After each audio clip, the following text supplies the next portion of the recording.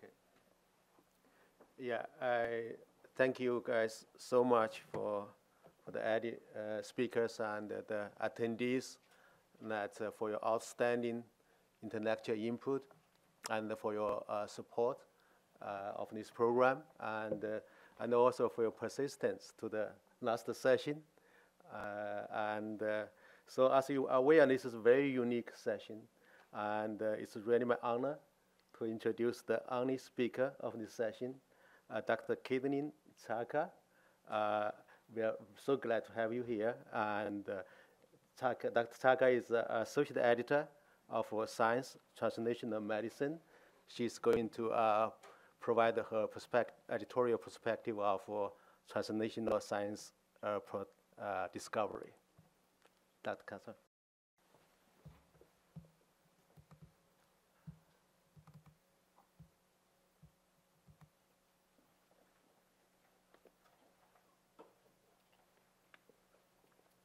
Well, thank you very much for the invitation. This has been a wonderful conference, and I'm very happy to be here and to be able to give you an editor's perspective on publishing translational research. So to start, I want to give you a little background on the American Association for the Advancement of Science. This is the nonprofit organization with a mission of advancing science, engineering, and innovation for the benefit of all people, and they are the organization that is responsible for the science family of journals. And it was founded in 1848. There's a lot of resources online. We do much more than just publish journal articles, so please take a look at the resources at this website. But to give you a background on the science family, I hope you're all familiar with science. That's been around for many years. The science family, we try to publish broad papers with high general interest that are novel and have very high quality research. And so science was started in 1880 with the first issue. It's online and in print weekly. It's an interdisciplinary journal, and it's subscription access. So we have 6 journals in the science family. Science is one, another Science Signaling. This is our specialty journal focused on mechanism, interested in signaling and physiology in health and disease, animal and human. This was relaunched in 2008 and is provided online weekly. Next, we have Science Translational Medicine. This is the journal that I work directly for. Our first issue was in 2009. We're also an online-only weekly journal, and we publish biomedicine in all aspects within the translational space, from preclinical to early phase clinical trials, and I'll get into more detail there. Our latest impact factor is 16.8. The other journals we have, our only open access journal is Science Advances. Started in 2015 and continuous online publication, and this is also an interdisciplinary journal with a scope very similar to science, so very broad. This is also run with academic editors, whereas the other journals have professional editors. And then our 2 newest journals are Science Immunology, which is a specialty journal focused on immunology, launched in 2016. Right now we have rolling online publications, but they are collated into monthly issues. And similarly, we have Science Robotics, also launched in 2016 with a focus on robotics. Now, just a quick note on open access. Like I mentioned, Science Advances is our only gold open access, which means authors pay full publication costs and your articles are immediately available. The other journals are green open access, where you pay some publication fees, and this is subscriber-based. So now, Science Translational Medicine. What are we interested in? Who are we? What's our mission? So we are the leading journal, hopefully, we think we are, of high-impact, peer-reviewed research at the intersection of biomedicine and clinical applications. So like I said, we're trying to span from that preclinical space to early-phase clinical trials. And our mission is to promote human health by fostering applications of basic science to clinical problems. We publish research articles between 3 and 5 weekly. These are all peer-reviewed, and this is to promote biomedical research towards the clinic, and that's really what we mean by translation, something that will advance clinical practice. We also publish reviews. The majority of these are solicited, so we'll ask authors and leaders in the field to provide reviews. These are also peer-reviewed. These are synthesizing recent literature in translational areas that are of focus to our audiences, and also fosters the translation of research to the clinic. We also publish perspectives, focuses, and editorials. These are commentaries. They're more future-looking, suggesting new avenues of research, problems with current research, and advances, areas for advance. We also do discuss policy and regulatory issues, trying to encompass all aspects of that translational continuum. Just a quick note on access to our papers. So all papers are available 1 year after publication on the website. We also allow submission of the accepted version to PubMed within 6 months. So after 6 months, the 6-month date after your article is published, you can upload your accepted version to PubMed. And we also provide a referral link. After your paper is published, you can use this referral link on your personal website, lab website, to provide a free version of your paper to those who click on the link. And we also have some resources for developing countries related to access to papers. So what are we interested in? We're very broad, all areas of biomedicine, from cancer, immunology, gene therapy, metabolic disease, biomarkers, global health, neuro, nanomedicine, devices, diagnostics, bioengineering, which is itself a very broad term, and early phase clinical trials. As I said, we have a very broad audience. We want to speak to scientists, clinicians, funding agencies, regulatory bodies, pharma, and biotech. And we do accept submissions from pharma and biotech as well as academic researchers. We're trying to reach everyone with our publications. So what do we mean by translational research? You've probably all seen this from bench to bedside image. And we really are focusing on this continuum in all aspects. So we will publish early studies that are more basic if they provide new insight into something that can be targeted therapeutically. Likewise, we'll also publish early phase clinical trials, so phase 1 and phase 2. And there we're looking for something with a little bit of mechanistic insight. So do we have any insight into how this therapy might be working in these early stage trials?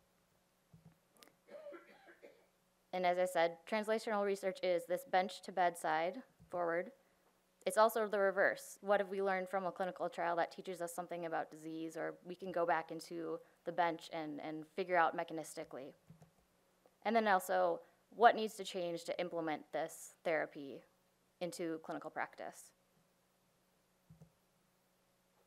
So now I want to highlight 4 of our recent cardiovascular and bioengineering papers. They were just selected for topic, not listed in order of importance or any of that, but this is a nice example of an early preclinical study that identified a long non-coding RNA that's enriched in cardiac fibroblasts and therefore could be a useful target for cardiac fibrosis therapies. And in the paper, they used antisense oligonucleotides in mouse models of myocardial infarction to show a reduction in fibrosis. And they also tested human samples. So what we liked with this paper is that mix of both mouse models and human tissue, showing that what they're seeing in the mouse likely has relevance to human disease, showing us that this has the potential to actually translate into a therapy. Although it's early, this is a good example of spanning that early phase of the translational continuum. This was an example closer to the other end of the spectrum that was mostly in humans, using imaging to look at adipocyte size and lipid volume, and linking that to inflammation and atherosclerotic plaque stability in patients. So this was at the other end of the translational continuum, developing something that's much closer to being used in the clinic using a non-invasive imaging method. This is a nice example that also provides insight into our interest in the different areas of bioengineering. So we are interested in imaging as well as the development of therapeutics. A third example is repurposing a drug. So here we were repurposing a cancer drug for heart failure. And what was nice about this paper was the use of iPSC cardiomyocytes, which we've heard a lot about at this lovely conference. And what we liked about this paper is in addition to both human and mouse cardiomyocytes, they also tested 2 mouse models, the TAC and the LAD mouse models, and showed the therapy was effective in treating heart failure in these mouse models. And they also provided some mechanistic insight into how this might be working through blocking stress-activated genes. The last example, this was a really cool paper and made for a fun cover with additional video support online. A good engineering paper, maybe not tissue engineering, but in this paper they developed pneumatic muscles that worked like a ventricular assist device without directly interrupting the blood flow or directly needing to be inserted into the blood flow. So this soft robotic sleeve acts around the heart to hug it and twist and compress and provide assistance in that manner. And this was tested ex vivo in pig hearts as well as an acute in vivo pig model. What we liked about that is the demonstration in the large animal model, which has very close size to human parameters, suggesting that this therapy could be easily translated to be applied to human. And of course, I have to mention this perspective. So this perspective came out of a meeting, I think in 2015, and you'll notice that the co-authors, if you can see them, a lot of our speakers today are co-authors on this manuscript. And what we liked about this perspective is it raised 5 important questions in the field based on what was discussed at the meeting. So you'll notice we don't publish many meeting reports, but we do like articles that identify new opportunities for growth in the field, that point out problems with current research or areas that are lacking attention. And so this perspective identified 5 questions in the field. So what are appropriate models for cardiac tissue engineering? What cells should we be using? How important is vascularization and how will we achieve that with tissue engineering? What should we expect from preclinical trials, and how will we implement these cardiac tissues going forward? So now I'd like to just get a little more specific with our journal, Science Translational Medicine, and discuss the peer review process. There are a lot of questions about how we conduct our review process, and peer review is very important to our mission to publish high quality, robust, and reproducible results. Now, the core functions of peer review are to select the appropriate papers, to act as quality control, and to uphold our journal standards, as well as the standards of research. Quality control is increasingly difficult, but it's increasingly important. So we receive around 80 manuscripts every week, and we have 6 staff editors, so those manuscripts are divided among the editors. We also have a large board of reviewing editors, and I'll touch base on them in the next slide. So of the 80 manuscripts that are submitted each week, around 70 are triaged or rejected without review. The 30% that make it to in-depth peer review will go out to 2 to 3 reviewers who are leaders in the fields, and we do select reviewers based on the different disciplines that are included in the research. So we'll look for someone who has specific expertise in the cardiac model that you're studying, the disease you're studying, and we'll try to include MDs and PhDs so that we can accurately capture the relevant clinical populations and clinical considerations. So of those papers that are reviewed, 10% or a little less ultimately make it to publication. Getting back to that first step, the staff editor and board of reviewing editor advisory initial evaluation, what we're asking for advisory boards who are external, so they're not employed by the journal, they are leaders in the field across the world. We ask them to comment on the scope, the interest, and the novelty of the paper in a brief assessment. So they're not doing a deep dive into the paper, they're giving us the highlights and they're noting any flags that are apparent to them. And this can be based on their clinical expertise as well as their research expertise. And they'll give us their interest based on a scale of 10, 10 being this is the best paper, to 1 being there are some very critical flaws or concerns that limit my enthusiasm and I don't think this should be recommended for review. So now who's involved with the journal? We have 2 co-scientific advisors, Garrett Fitzgerald and Eliezer Edelman. We have 60 additional board members in all areas of biomedicine. We have 6 acting editors. We're led by Orla Smith. The other editors are listed there. And all of our editors are PhDs and or MDs with postdoc and or industry experience. And we have a variety of backgrounds necessary to cover the broad range of papers that we receive. So how do we go about selecting appropriate referees for your paper? This is based on editor experience, suggestions from our board, database records, literature searches, conferences, and we try to capture people with a variety of expertise at different levels who can provide different insights into the paper. How many referees? Like I mentioned, we go for at least 3. Not always possible because sometimes reviews aren't completed, but 3 is a good number because this can capture the different disciplines that are included in your paper This can provide enough people to look at all aspects of the paper, and it can be very helpful when there's split reviews. So what makes for a useful review? It's very helpful to provide a short synopsis of the paper. This tells me that you read the paper in all its detail, you know all of the experiments that were included, and you can comment on the quality of the experiments. Are there controls that are missing? Were there other models that should have been considered? What needs to happen to get this paper to publication? Or is it too far from publication that it should be rejected outright? What impact would this paper have on this field and in other fields? Will this move us one step closer to a clinical therapy? Are there any novelty concerns? Similar publications by the group who's authoring the paper, other groups? Are there publications that need to be mentioned? And then finally, a comment on presentation. Is it easy to follow? Is it interesting? Are there problems with the figures? Now, how many rounds of review? So of the papers that are rejected, 90% are rejected after one round of review. 10% receive an opportunity to revise according to reviewer comments and resubmit. If more data is added during review, or there's new analyses, that will make the paper sent back to the same reviewers for a second round so that those reviewers can sign off on that new data. So rarely it's more than 2 rounds of review. Again, what are we looking for in our research articles?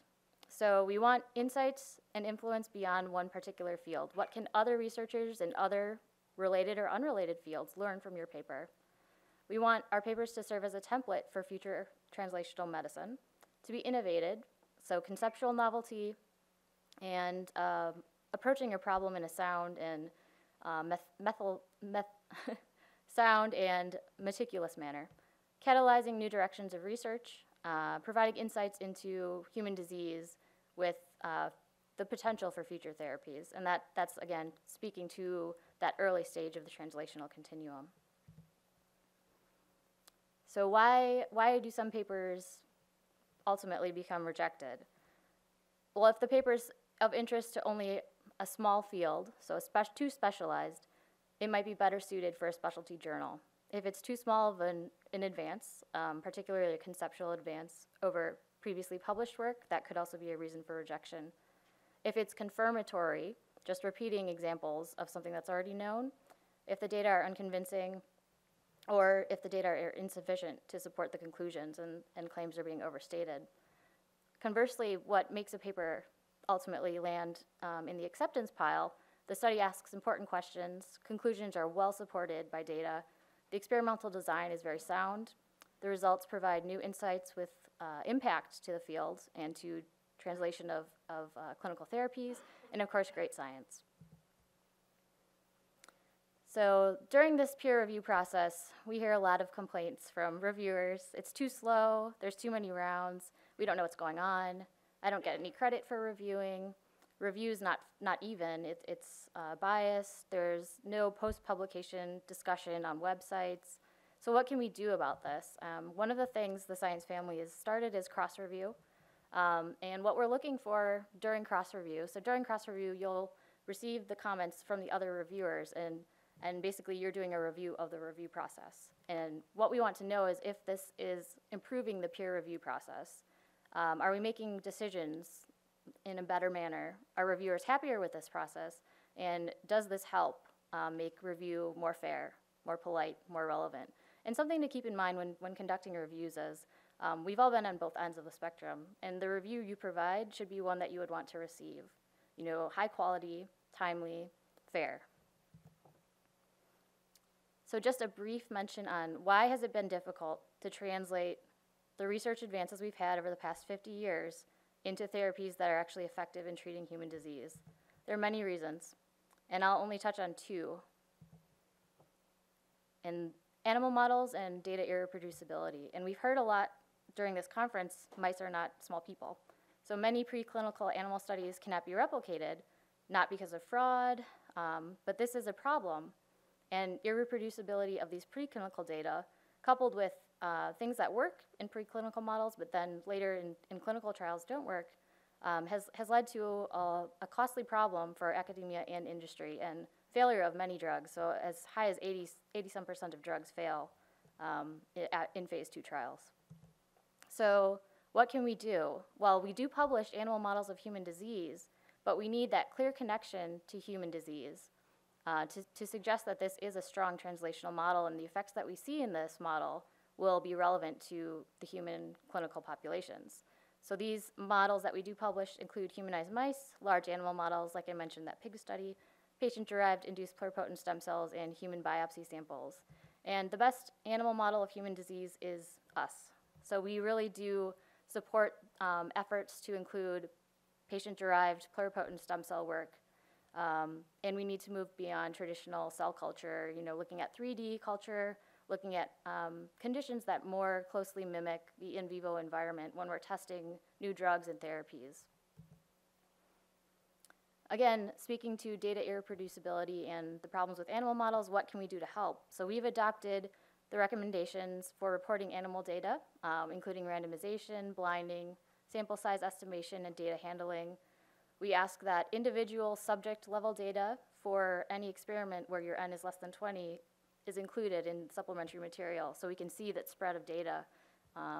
We ask that large data sets are deposited into the appropriate databases. And we have established reporting guidelines that we ask our authors to follow according to the type of study they're conducting. And during the review process, we give our authors this revision checklist. And we ask these specific points about study design. So every paper that we publish has a paragraph in the materials and methods that explicitly states the study design. And this should include things like blinding and randomization. We also ask the authors to include a specific paragraph on statistical analysis so that it's very clear how data were analyzed. And we do make an effort to see that the appropriate statistical analyses are conducted. Now I'm just going to transition and touch on some basic tips for writing strong research papers. So there's 5 golden rules. Know your audience, write clearly, write concisely, write accurately, and please follow the instructions. So who's your audience? It's scientists in your field, outside your field, reviewers, editors, and it could be the press and general public. And most of these people are drowning in information and very busy. So you should make sure that every word you say in every sentence says what you mean to the appropriate audience. So avoid claims of novelty. Correlation is not causation. Proteins are not people. And you're not selling a used car, so please don't overinterpret or overstate or oversell your data. Think like your family. They want to know what you're doing, but they don't understand your experiments.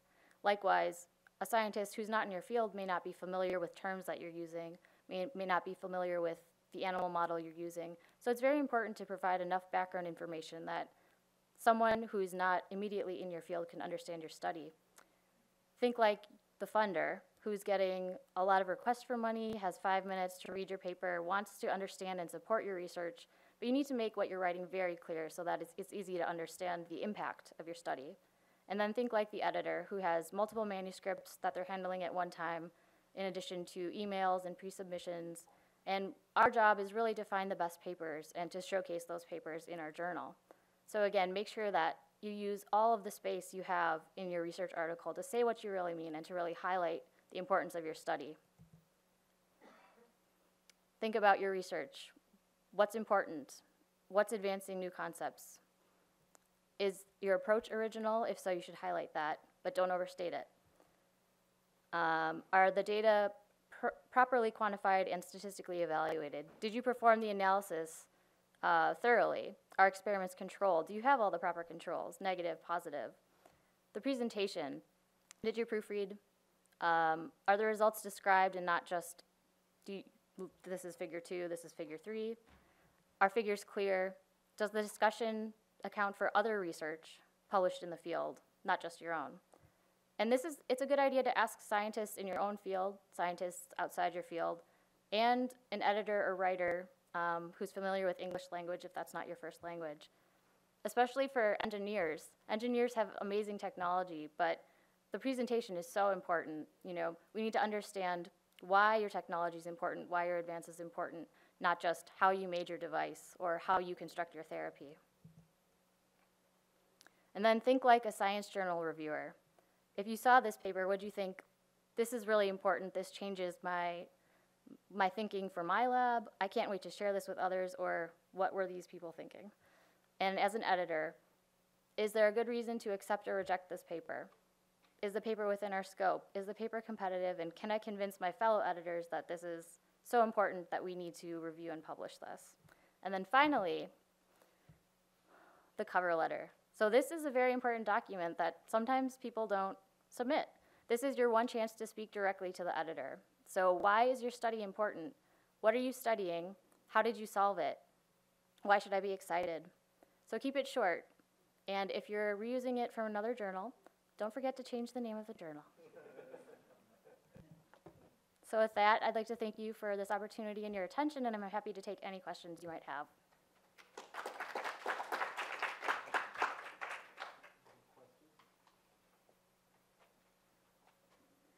You can also catch me later if you'd like. Thank you, Kate.